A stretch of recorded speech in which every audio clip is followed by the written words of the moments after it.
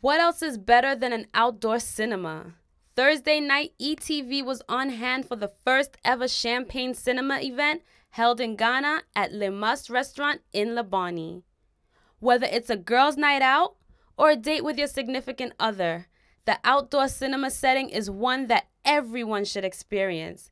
Tastemakers would serve glasses of champagne by models and could also not resist the appetizers and popcorn as they watched Charlie Chaplin and the main movie of the night, The Great Gatsby.